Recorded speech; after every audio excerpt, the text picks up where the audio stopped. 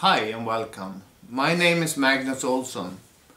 I was contacted for about half a year ago by Daniel Estulin.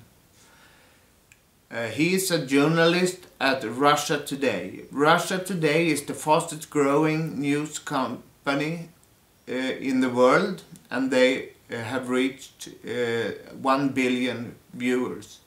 The show I did with Daniel was about remote neural monitoring, mind control, and it is on the second place of the most popular shows he ever made. And the viewers on the show that we made last time had 11 million viewers. And the response was immense. RT